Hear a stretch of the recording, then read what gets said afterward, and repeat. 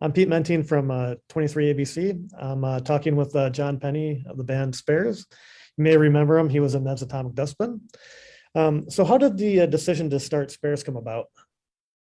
Well, a pandemic came along, and I got locked in, as everyone else did. And 20 years had passed since I'd written any material, and that had been in a room with the rest of my bandmates with the Neds. So we always used to write songs in a room together, live, on the spot. A kind of a magic would happen or not happen, as the case would be, and that's where all of the Ned songs came from. So my experience in songwriting was that experience exclusively. In lockdown, it kind of forced me to have a bit of a reboot because I'm not a full-time musician these days. I earn money other ways. So ordinary life, I guess, and the necessary other careers and things are kind of taking things over.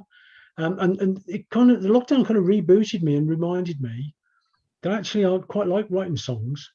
I quite like being a musician. So I looked at my acoustic guitar, which I can't play. I'm absolutely rubbish at most instruments, especially guitar. And I thought, you know what, I might pick this up and have a bit of a plink on it and see where it goes, but not to write songs, just to kind of entertain myself a bit. And I got an app for my phone, a 4-track app. I didn't even know these things existed because I'm a bit of a Luddite. And I started putting these little snippets, only ever like a minute long, of silly guitar lines or chord progressions and stuff. And then I'd start layering them up, which was something I'd never individually done before. And I quite liked some of the stuff that I was doing, but I was doing it really to distract myself. I wasn't doing it because I thought, well, this is going to go somewhere. I'm going to write songs and get a new band together, or any of this kind of stuff. I just did it for my own entertainment's sake, and I started really getting into it and enjoying it. My phone filled up with ideas, and then all of a sudden one day I just thought, you know what, maybe I could do something with this. And then I think I wasted about another 2 or 3 months thinking, well, who on earth is going to want to work with me? Who on earth is going to listen to one of these little snippets I've put on my phone and think, yeah, that's great, yeah, I really want to get on board that one. And I scratched my head, and then in the end, and I'm ashamed to say it, in desperation, I popped a message to a couple of the guys from Ned's and just said, "Does anybody fancy writing some songs? Anyone?" And Dan came back and said yes. And something just tweaked because Dan had been hidden in plain sight the whole time. Dan is the guy in the Neds who can play anything. He's the multi-instrumentalist. Just because he's the drummer in the Neds doesn't mean he's not everything else that he is. Yeah. But my mentality was still full on, well, it's the Neds. Everything is the Neds, Yeah.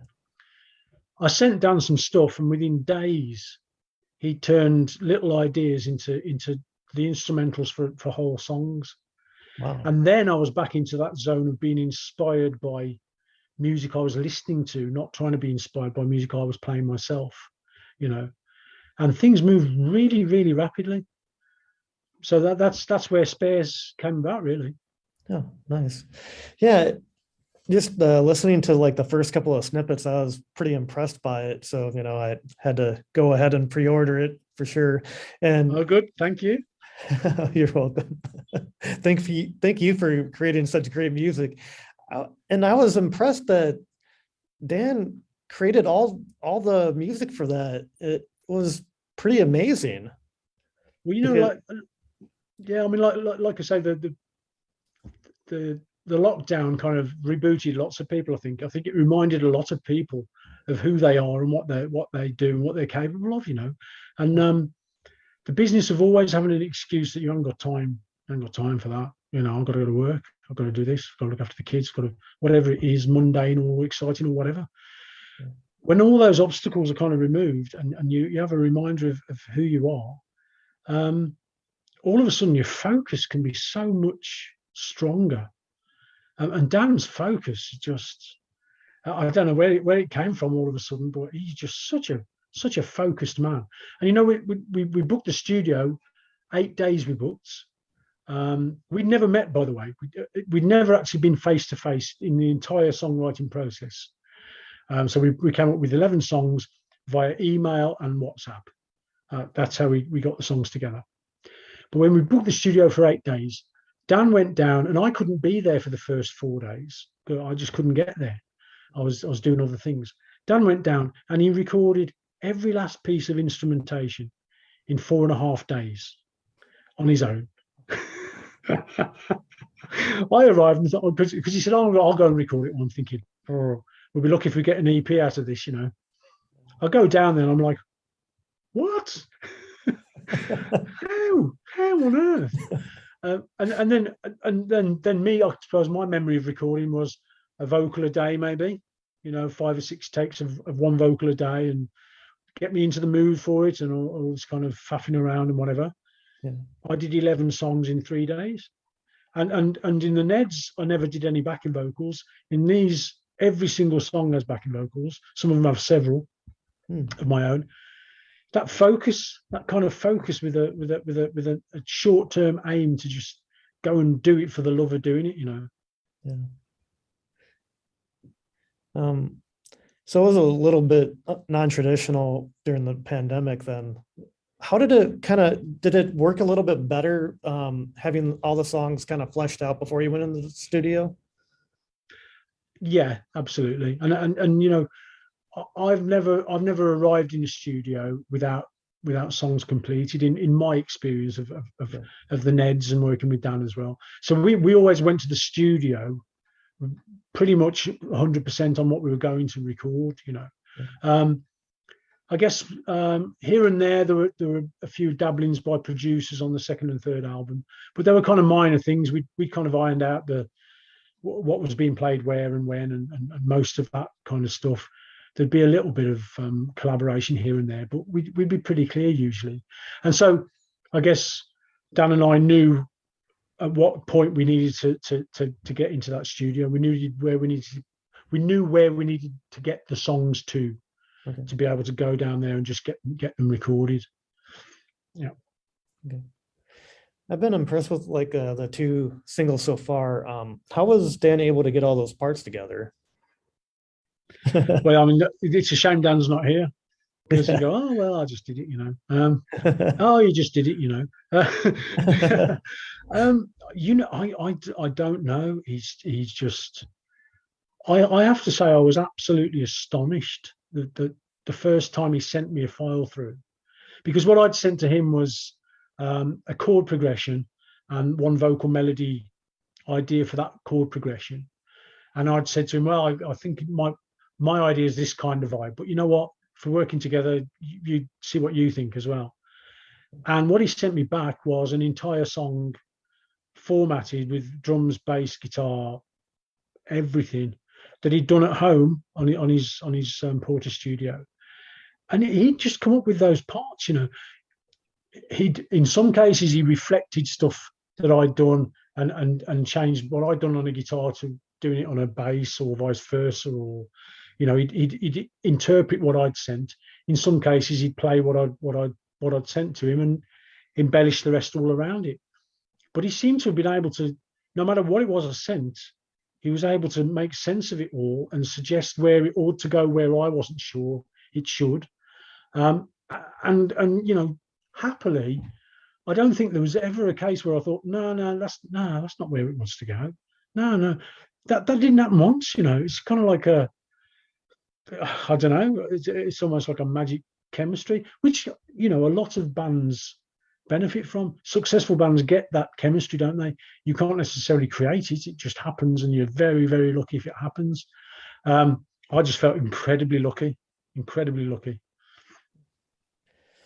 And I know Ned's fans are pretty excited about it. What can you tell them about the rest of the songs? Well, you know, the beauty with Neds was that we were 5 different guys with different opinions, throwing all kinds of different stuff into the mix, and I think that helped us to be unique. There were a lot of people to try and satisfy in that mix of what style-wise what we came out with, you know, and the converse of that was that it was a curse as well, because as we got older and more stuck in our individual ways, we were less willing to compromise on what we wanted to do. And finding those compromises got harder and harder to do, because we had that fan base and we all had our own opinion about where we should take that fan base or leave that fan base. You know, it's 5 people and it's a bureaucracy, a democracy. It's a difficult old thing to balance, you know. With Spairs, what Dan and I have done really is we've just followed our noses. So some of these ideas I came out with to begin with, and some of Dan's ideas too, they've got influences that we don't really know where they came from, you know. But we wouldn't have walked into a Ned's Atomic Dustbin rehearsal with them, not in a million years. So what we've been able to do, I guess, with this record is to, and on each individual song, is just follow our nose in the direction of where that song wants to go. And so that style-wise, there is quite a breadth of variation in the album, you know, much more variation than you ever would have got with a Ned's album back then. Maybe now, maybe it would be different now. But back then, it still needed to feel like this is where we're all going together. We're going here, you know. With Spairs, that's not the case. We've gone, okay, this song wants to go here, and this song wants to go there, and this song wants to go there. So there is quite a bit of variation amongst the songs.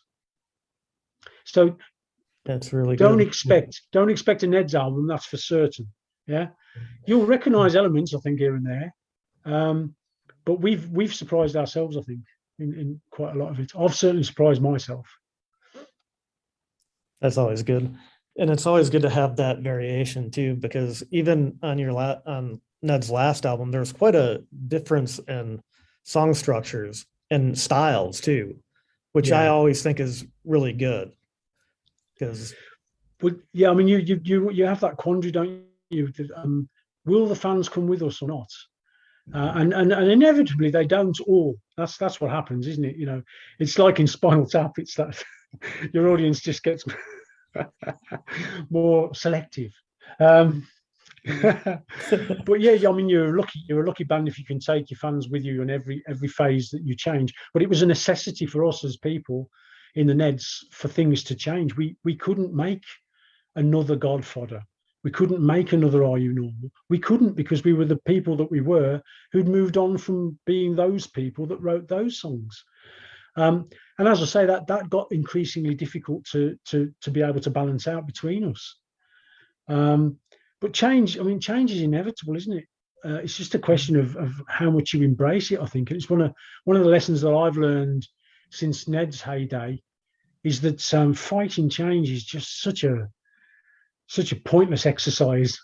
You've got to try to go along with it and steer it where you can, but you've got to be open to it. And the more open you are to change, I think the more likely new and exciting stuff can come about. Definitely. Are you planning on touring the States behind the album at all? Well, I mean, we're kind of trying not to plan anything until people kind of make the demand necessary, if you see what I mean. So we're going to string 5 dates together in the UK in May, and we'll see how those go.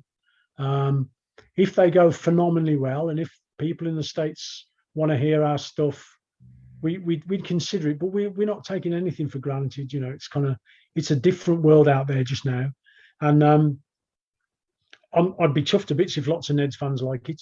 But I'm not kidding myself into thinking that they're all going to like it, because they're not. You know, some probably will just think, not for me. You know, some might really like it more than Ned's. I don't know, really. We just got to see what the reaction is to it, I suppose. But I'm starting off from a small expectation. So just to give you an idea, for me, making a record was just a massive achievement for me. And just the feeling that we actually made one is just great for me. So anything else is a huge bonus, but I don't expect for anything really. Okay. You also did Ned's acoustic Dustbin with stripped down Ned songs with Rat. Is a new Ned's album going to be a possibility at all? Yeah, you know, I wish I could be more positive about that one. You know, as I've said before, the magic with Ned's songwriting was those five guys in a room together with time. We've got the five guys, but we don't have the time, because we're not a full-time band, and we you know we've lived 30 years since, and some of us are quite involved with other stuff, you know, careers and whatever. So being able to release yourself regularly into a rehearsal room for 5 or 6 hours to write songs, it just at the moment is an impossibility, you know. And what I've had to do, and I think the other guys who are keen on writing have had to do is just kind of be calm with that, you know. And it's a shame, but it is what it is. It may change one day. I don't know. It'd be nice to think it would, but we're just doing what we can do. And you know, Spairs really, and Ned's Acoustic really, they're things that we can do. So we're just using the tools at our disposal to satisfy ourselves in the now. But the future, we don't know, I guess. Yeah, that makes sense.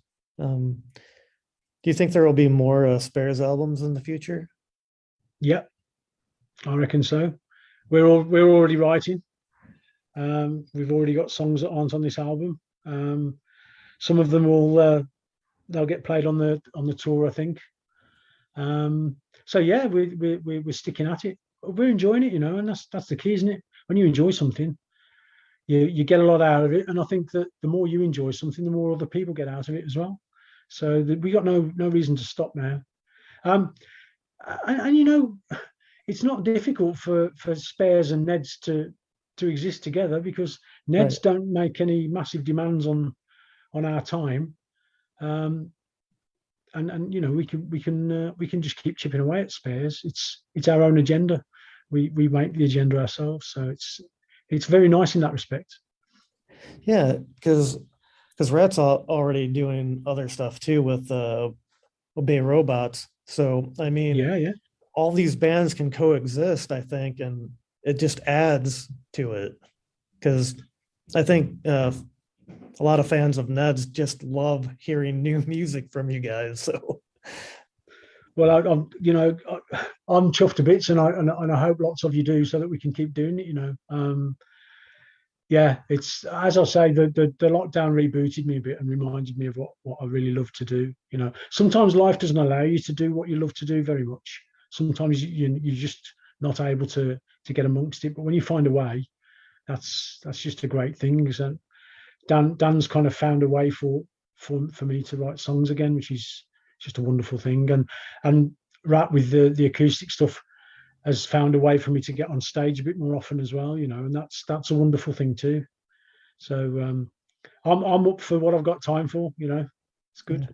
Yeah, definitely. I'm sure you probably have answered this question like a ton of times, but I'm still kind of curious. How did the idea for two basses come about? Because Ned's makes it seem so seamless, whereas there's been other bands like since you guys stopped recording new music that have tried it, it just doesn't work. So how has it kind of worked for you guys? Well, the shortened version of why we had two bass players. I invited one to come and rehearse with me. I got a little bit drunk. In the meantime, forgot about that invitation.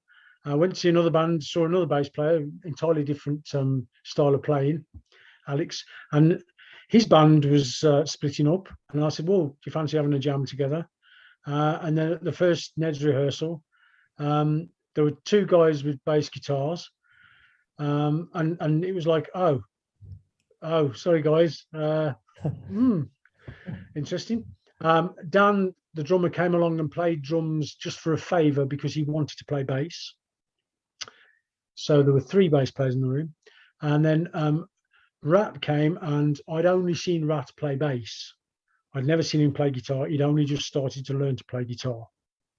So we had four bass players in the room at the first Ned's rehearsal. Luckily, Dan was willing to stay on the drums, and luckily Rat learned how to play the guitar well. But the two bass players, obviously Matt and Alex, Matt learned to play more of a traditional bass, but I suppose key is that it was from the very, very start. So it wasn't like adapting to having another bass in the band. It was kind of like learning on the spot and coming out with our version of a 5-piece band with two basses in it. It was very organic and natural, really. That's cool. So Ned's could have ended up with 4 bass players then. Yeah, absolutely, we could. We never would have had 5 though, because I've got no chance whatsoever of playing any instrument to any great proficiency. So at least we would have stopped at 4. That's funny. So with Ned's Pop Will Eat Itself and the Wonder Stuff all coming from the same town, can you talk about how special a time that was and when you guys all started? Yeah, it's a funny thing, isn't it? People talk about the Stourbridge scene because it all supposedly happened in Stourbridge. Well, Stourbridge was the epicenter of what was going on, I guess. And the reason why Stourbridge became the place that everyone talked about basically was because a lot of the bands were drinking there. But a lot of the bands were drinking there because there was an art college there. And there were a lot of creative people in and around Stourbridge. And in those days, late 80s, early 90s, you weren't particularly safe if you were regarded as a freak or a goth or whatever, you know. So there were certain pubs that were kind of like safe houses, if you like, in Stourbridge. It wasn't an overly violent place, but it wasn't. Your company was not appreciated everywhere. And I guess the pubs that people went to became a bit of a pot boiler. And because creative types, not exclusively, but fairly generally, are empathic people, they kind of tend to care a little bit more. Not all of them, of course. There's some real horribles, but I think people were willing to help each other out a bit. And of course, what happened was that Pop Will Eat Itself, they got a deal. They were very DIY, and they John Peel played them on the radio, and wheels started turning for them. Their friends were ex-members from a previous band, and they formed a band called the Wonder Stuff. And again, they're kind of drinking together, and they're starting to do shows together, and they get signed. And these people are drinking in the pub that myself and the rest of the band are drinking in. You know, we have a pint of Dutch courage and say, oh, we got a gig upstairs next week and our bass amp's broken. Any chance we could borrow yours? Expect them to go, oh, get lost, you know. But they turn and go, yeah, all right then, yeah. And they come along and they have a listen, probably just because they don't want to see their bass amp get blown up or stolen. But they come along and they listen and they enjoy it. And then they decide that they're going to give us a leg up as well. And that's the way it worked. It was kind of like monkey see, monkey do. But, you know, a big part of it, I think, was purely that business of having someone stood at the bar in a pub next to you who was on the telly last week in a band. And this person is real. They're not like some mythical creature. That's a real person. And you've just spilt your beer on their sleeve, and they haven't gone crazy at you and said, do you know who I am? Or you know, go away, minion. Or, you know, they've been like, oh, it's all right, mate. No worries, yeah, that's all right. Ordinary people doing extraordinary things. You kind of you don't stand there and think, oh, if you can do it, I can do it. But something in your consciousness is telling you that, you know, this is an ordinary guy. He's a nice person. He's like, there's no airs and graces. This is a guy off the street I see every other week in the pub, and he's on the telly. Ah, right. Wouldn't mind a bit of that. And it's a great motivator, you know. But, you know, I think the great irony about the whole Stourbridge scene, and, you know, realistically for a lot of scenes, although because it's such a small town, it's quite funny. The irony is that really a scene was made by people who were desperate to get out. You know, let's get out of Stourbridge. Stourbridge was a nice place. You know, we loved drinking there. We loved the friends we got there. But your ambition says to get out into the world, doesn't it? You know, go spread your seeds everywhere and leave a big mark on as big as you possibly can everywhere. You know, so ironically, everyone's kind of taking coach trips to Stourbridge to see the mecca of indie rock, and you're in Australia on tour, or you're in Sweden doing a festival, or you're in London recording an album. You're not there, but the mecca is. It's very funny.